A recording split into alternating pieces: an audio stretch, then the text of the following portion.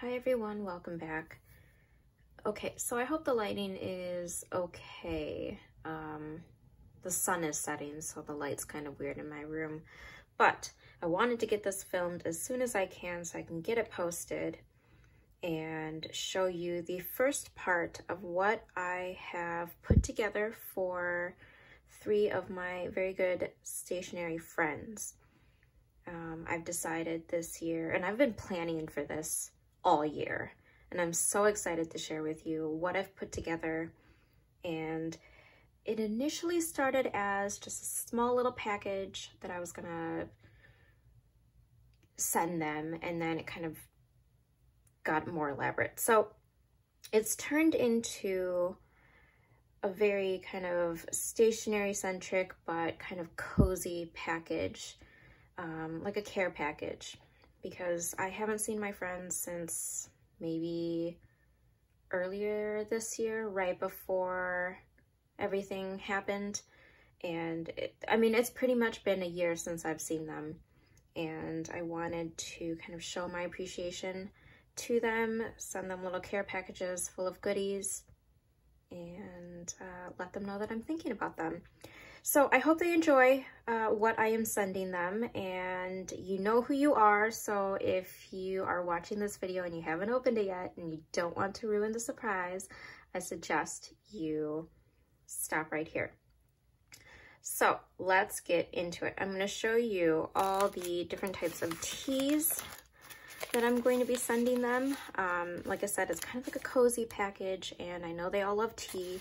So I've got some Stash chai white tea, my favorite organic India Tulsi sweet rose, a ginger tea, puka elderberry and echinacea, a Stash peppermint because kind of still Christmassy themed, and then the Tezo juniper mint honey, which is this year's absolute favorite.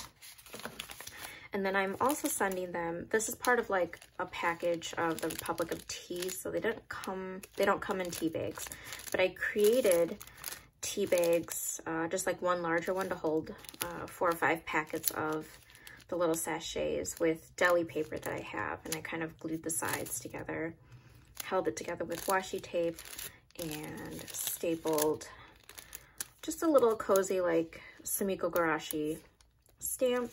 And then what it is, this is the Republic of Tea Downton Abbey series, the Bates Brambleberry, which is black tea with berries. So I've got a few sachets in there for each of them to enjoy, and they're all getting pretty much the same thing. So all 3 of my friends are going to be getting what you're seeing here. So that's the tea. Of course, they are going to be getting a packet of hot chocolate. So they will be getting that in the box. And then I found these really fun Local Hive honey packets, and they were really inexpensive, locally sourced in the US. And I thought this was like the perfect cute little package to include if they wanted to have it with their tea. And I just love the packaging. I mean, personally, I would want to, like, once I'm done using it, cut this out and just add this to my journal. But so just a fun little packet of honey to add to the package there. And then I think I'm going to edit in how the final packaging is going to be, because I'm presenting everything to you before I seal everything up.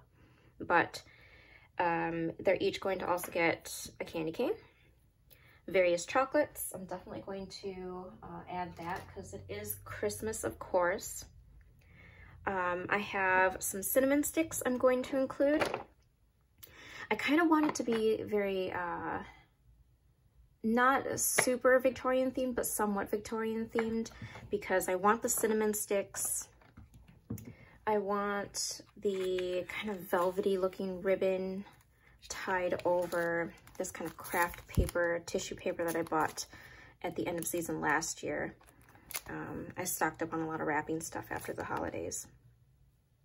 So I'm gonna wrap everything in this with this kind of red ribbon, and then these cinnamon sticks, and then also these dried like cutie oranges that I had a ton of at the end of the season, and they kind of started drying out. So I baked them up in the oven, and I've had them ever since. And my whole plan was to definitely use these as Christmas packaging decorations for Christmas and to send to my friends. So like I said, I've been planning this for a whole year, and I'm kind of excited to just for them to finally open everything. So I have that as the packaging idea. I'm going to set everything aside here. And then getting into the actual stationery items. They're each going to get a little wooden spool of my favorite bird washi. I'm pretty much sharing all of my like new stationery bits that I've acquired this year in some way, some form in this. They're each getting some sort of vintage tin. I thrifted these, I don't know, over the summer at a flea market, and each tin is going to have a few of my favorite star confetti, just for fun. It's just full of fun little bits. A brass clip that they can use like a book dart. And hopefully I'm in frame here. I've got some stamped images of bottles and vases in like on handmade paper stuck in there. I have my favorite stamps on little pieces of Tomoe River paper. I had so many strips, like odds and ends strips of Tomoe River paper from when I made inserts earlier, like 2 months ago, and I saved the strips, and I pretty much utilized the extra strips of paper for all sorts of stamping for these gifts, which actually really worked out. So I've got that on spare Tomoe River paper. This vintage Chester City Transport bus ticket. I finally opened the vintage roll that I got from England. It was a brand new roll of like bus tickets that had never been used, and I decided to break it open and share it with my friends. So they each get a few of those. Some scalloped punch papers. There's a whole mess of those. And this is the Lian Ching, I don't know how you pronounce it, gummed paper labels. And then all of the, I think it's like the Hours Studio little pieces that I punched out. So they each basically got a sheet, each of the designs. So the little ampersands, and then a bunch of these little like labels. And then as well as some paper clips, another brass dart, and a gold paper clip. So this is chock full of goodies. I'm gonna try to put this back in order, try to. Just in this little tin, all these little bits that they can just add to their journal. Okay, this is tricky. I'm trying not to bend the pieces. And I just want this to kind of be a fun experience for them to open too. Like just, there's a little something everywhere, you know, in every package that they get from me. So that's the vintage tin that they'll get. I haven't decided how I'm gonna package this. Maybe it'll just kind of be thrown in. I made a shaker pocket for every one of them. I keep these little baggies from packages of, you know, sticker flakes or whatever that I've purchased. And I added some gold flakes, and then they're like little Christmas trees. I don't know if you can see that. And then I kind of taped the bottom just so they don't spill out. And then at the top, I just cut down some scrapbook paper and stapled it up. So just kind of looks like it's a nice little label, so they can use it as a bookmark. They can slip it into their journal. I don't know, they can just have fun with it. I didn't really have plans for that. I just wanted to include a shaker pocket for everyone. So this is for the specific friend. So I put a house sticker, and this is the Christmas card that I'm sending them. So that's got their own private message in there. And then I've got a bunch of just kind of fun vintagey papers. They can do whatever they want with it. They don't necessarily have to like keep everything. They can send it to pen pals. They can just, you know, layer it, do whatever. I have it all pinned together by this fun little Tim Holtz pin. The larger sheet I only pin to one side so they can do whatever they want. It's a Spanish kids nursery rhyme book, I think. And so it's got English on one side and Spanish on the other. And it's got some fun images, some book paper, somebody's old notes from school. I don't even know how old this paper is, but it's pretty old. Ledger paper, some vintage mushroom paper, and that's its own little kind of stack for them to play with. And then I have this cute little, I don't know, kind of deli-ish type of bag, and it says "Have a nice day" on it. And in here, I might actually slip this in with this envelope. I have a whole stack of Totoro origami paper, so they each get one of each design. I didn't want to cut it up, but I do have to have it fit the packaging that I'm sending it. So that's kind of folded, and that's the reason why. And then they each get some sort of moon astronomy postcard and a vintage bingo card that they can use for whatever. I really dug into my stash, and the only things that I ended up purchasing were pretty much the candy, the cinnamon sticks, but that's also because I needed cinnamon sticks, and the hot chocolate. Everything else, like the tea, I've already had in my stash and I wanted to share. All the stationery you see is pretty much everything from my own stuff. So if you're looking for ideas, you know, this isn't anything that really cost me that much, aside from me having to ship everything. And then this is the final packet, just a blank envelope, and I have it stamped just with some simple images so they can kind of cut that out if they want to. And then I have this little Tomoe River paper piece. It says "Made with Love by," and then I stamped my name with a white paper clip holding it together. Another stamped image on the other side. And then in this envelope, I have a bunch of goodies as well. So I have a Tim Holtz Christmas milk cap, so they each get one of those. Some vintage game pieces that I have from some old games that I purchased a couple of years ago. This is from an old game called Password. So I thought something like this would make a fun bookmark too, but they can also use it for journaling. And then some old, I don't know, game piece here. And then I'll show you the little packet later because that's a little elaborate. I made them each a little tear sheet. So I did use the little eyelet tool, I think that's what it's called. There's vintage map pieces, some kind of oniony paper.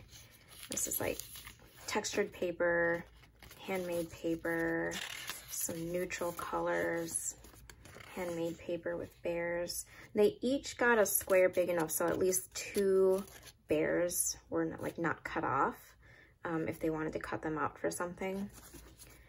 Some vintage receipt paper, music paper, and then a larger sheet of the map paper. So lots of bits for layering and journaling. They each get some stamps, stamped images. I did share a lot of my own stamps onto papers, and this is all, once again, just like leftover strips of Tomoe River paper that I had. So I really did utilize a lot of that. And then they also get a library pocket. It's a self-adhesive one, so they just peel the back. And inside of this is some Christmassy stickers I cut down, so they each get a few strips of that.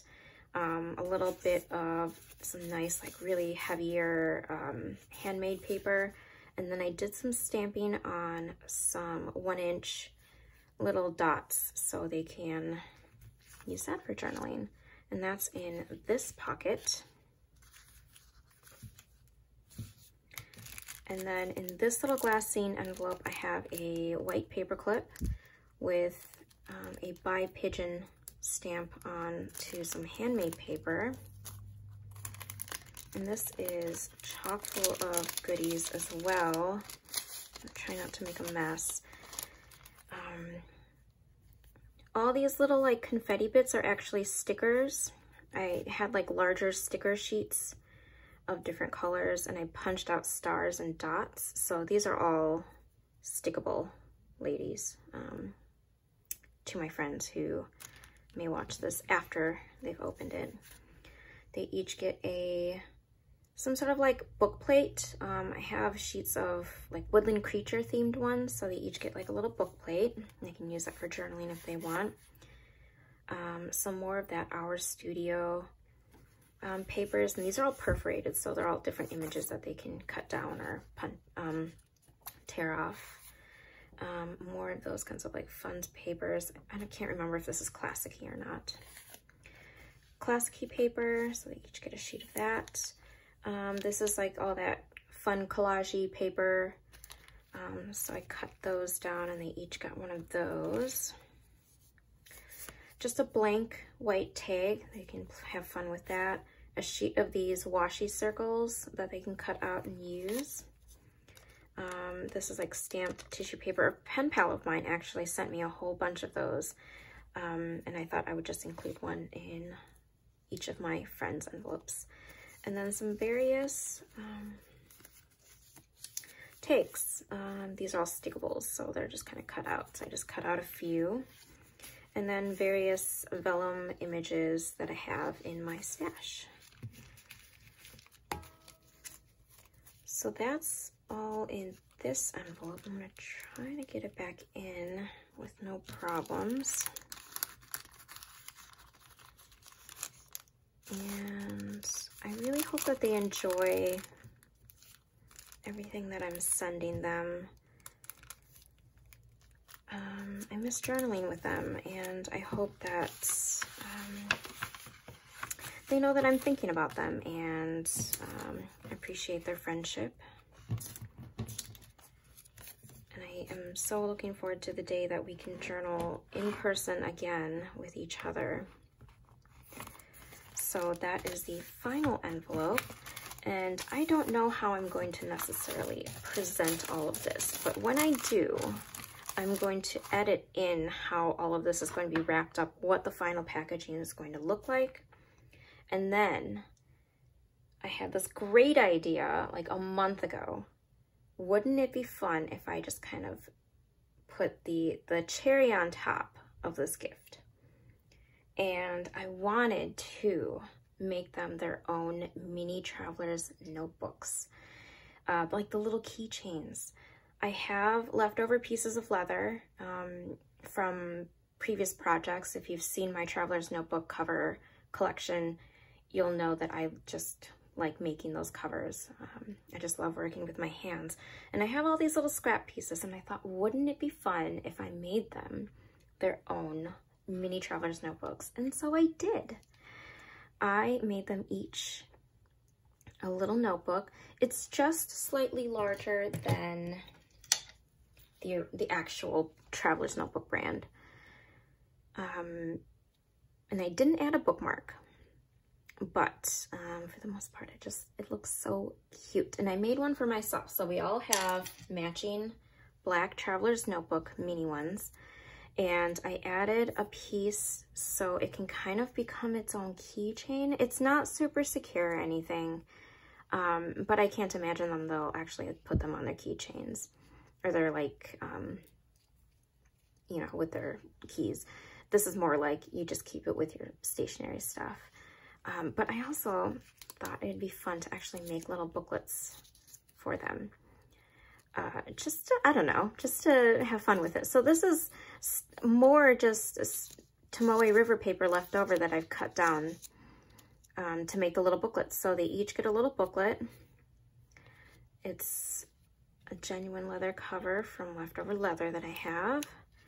And I added the little clippy thing here. That was like the other thing that I did have to buy, was I wanted to find some black little clips. And then I added a little tag with a little guy on it. And then I think on the back, I'll just say like made with love or something. But that's going to be like the ultimate little like bit to top off this whole package. And I am very excited to show you the final product. I'll edit that in here and we'll go from there. Okay, I'm back just to show you kind of how I've individually packed everything, and I've got to somehow get all of that into this little flat rate box.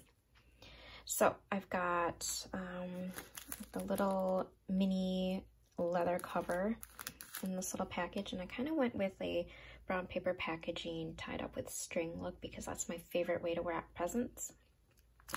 I had to separate the tea into two little packs.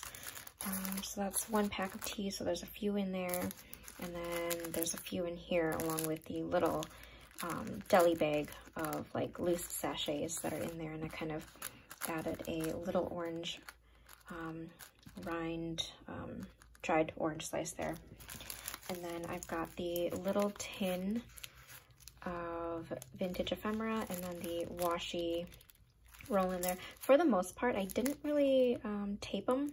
Kind of wanted to keep this as almost eco-friendly as possible. This is like recyclable, or like at least made from 100% recycled material, like tissue paper-ish stuff.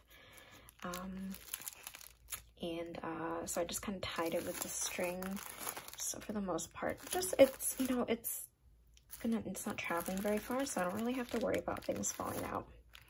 And then this, I have like these little extra tags that are kind of shaped like coffee cups, and it says Moonlight Hot Chocolate and Bedtime Stories. I embellished this with a fragrant cinnamon stick. And then this has got, what do I have in here? Chocolate, the hot cocoa, and the little honey sampler in there. The candy cane is going to be tucked in. I've got the little shaker pocket. And then this bag, I just kind of kept it simple. I sealed it with some washi. And then I've got the envelope of ephemera. So I'm going to keep it all together into one big wrapped package, but I wanted to show you before I wrapped it all up what it's going to look like before I stick it in there. So I'll be right back. Okay, so final wrapping. I decided to not do the velvet ribbon because I just kind of like the string look. It just looks really nice with the natural tissue paper.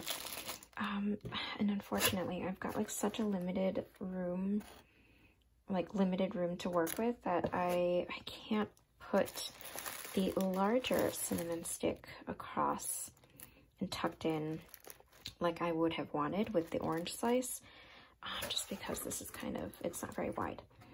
And I'm kind of on a budget, so I can't really go any bigger in terms of like mailing. So I've kind of tucked it off to the side. There's a bit of room there. And I've got the orange slice kind of tucked in. And I'm just keeping it very simple. And it'll just kind of sit on top so you can see the cinnamon stick first. I did have to use a little bit of like this eco craft tape that I bought. That is, I don't know, it says it's eco-friendly. And not the prettiest like wrapping, but I kind of wanted it to look a little bit homemade and put together. Not professionally done, you know, too perfect. I just wanted it to be fun. And I just wanted it to be kind of a fun experience to open lots of little packages and, I don't know, brighten up somebody's day. So this is the first package that I've got put together. The only other thing I'm going to slip in is the Christmas card on top of this. I'll seal these up, and I'll probably put some like Christmas washi on top of the front to, I don't know, make it a little festive. and those will go off to the post office later this week.